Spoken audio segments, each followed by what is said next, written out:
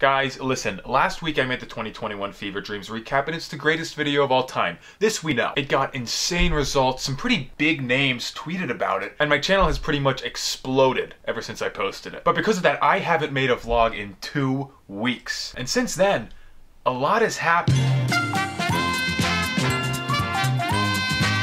So John matched with this chick on Bumble, Dave, and we have to come up with the best opening Snapchat he can give to her. Do you have any ideas?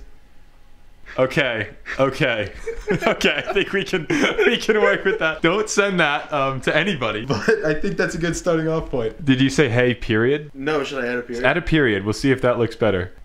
Okay, that's so much worse. What if I move the location? Like, put it over the eye? No, I think your eyes are where your emotion come out. Over the mouth?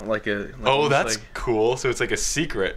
Yeah. Why do you look so panicked in the photo? Trying to appeal to the female gaze. It looks like you're like stuck in a closet when you're trying to call 911 and there's a home intruder.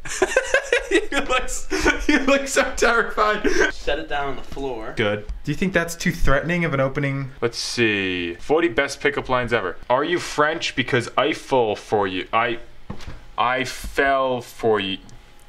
I fell for you. I don't get it. Can you explain it? French people are Eiffel Towering a lot, right? Maybe, no, we'll get away from that. Hey, my name's Microsoft. Can I crash at your place tonight? Here's why I say that's not a great idea. I think it kind of implies micro penis. Micro penis is exactly what I was gonna say. You know what, dude? We don't need the internet. Our ancestors did this without the internet for forever. I think you should send that initial hey period Snapchat. I think it'll work well. John was banned on Snapchat within the hour. They found out pretty quick. Bumble banned him too, which is interesting. I don't even know how they found out, but yeah, he's off both apps for good. Anyways, after once again being personally responsible for ruining one of my friend's chances at love, I came home for a holly jolly Christmas. In fact, the whole family was coming home, including somebody that I haven't seen for a very long time. My older brother, Will. And as he neared closer and closer to coming up our driveway, only 2 hours late this time, I decided that I would play a bit of a prank on him. You know how brothers are. What happened next was one of the most pathetic moments of my life. Hey guys, this is niche internet micro celebrity Douglas Fowler here, and basically what's going on is my older brother Will is coming home for Christmas. Yippee. And one of the best parts about Will coming home now is that we get to play this game that we've been playing for the longest time. Basically what happens is I stand motionless in the back of a dark room and call him down. I beckon him towards me. And when he sees me, he's horrified, terrified, because what rational creature who isn't actively being possessed by Satan would do the things that I do? And I actually get that a lot. I hear that a lot. Yeah, maybe I should change.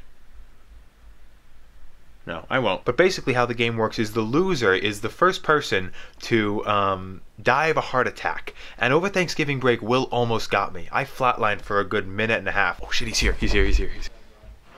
Yo, Will, come here.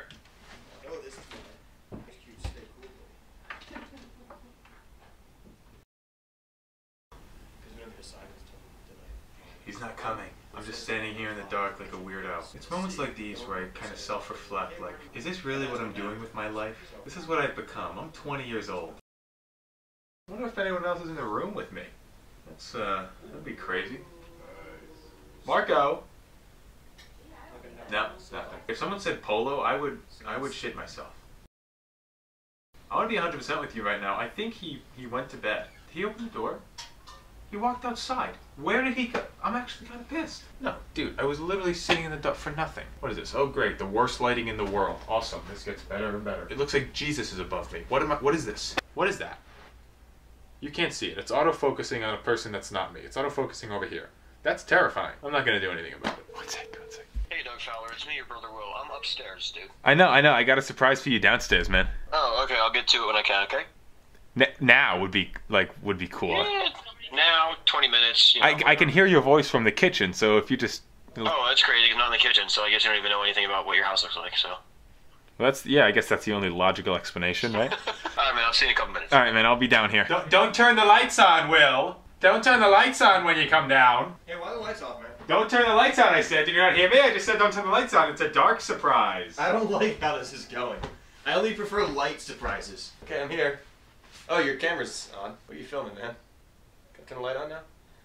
Okay, what is this? What's going on here? Oh, what's up, Will? Here, turn the lights on. I was just doing that game that that we've been playing for forever, where whenever one of us comes home, the other one like stands silently in a dark corner? What game is that? Is this the first time you've ever played that game? I've never played that game with you. No, we do that all the time. I've never played that game with you. You know, I started that joke like 25 minutes ago. That's I turned all the lights off. I sat here alone in the dark. That's wildly depressing. No, I like thought maybe you'd be like, oh, you know, Doug, you're standing silently in the dark corner. That's Do you know me? Yeah, you're verbalizing it. It definitely sounds. Would I ever find something like that funny? Ever? No. Why is this how I spend my time? I could have been a doctor. Anyways, through all of this failed tomfoolery, I seem to have forgotten something pretty important. Oh, spit it out. Yeah, I had to pick Mike up like 20 minutes ago. Want to go? From work. But this worked out because we could surprise Mike after his long, arduous day of work with the return of his big brother. A wonderful, joyous reunion that I could exploit for content to tug at the heartstrings of you, the viewer. Mike, guess who's here? No, I don't care. No, it's... No, I know who it is. I don't care. Never mind, he didn't give a shit. Guys, I hope you enjoy the episode. Subscribe for a new one every single week. I hope you enjoy the new year. I'm gonna keep making content because I haven't given up. Yet. And I'll see you next week with more fever dreams. Have a good one.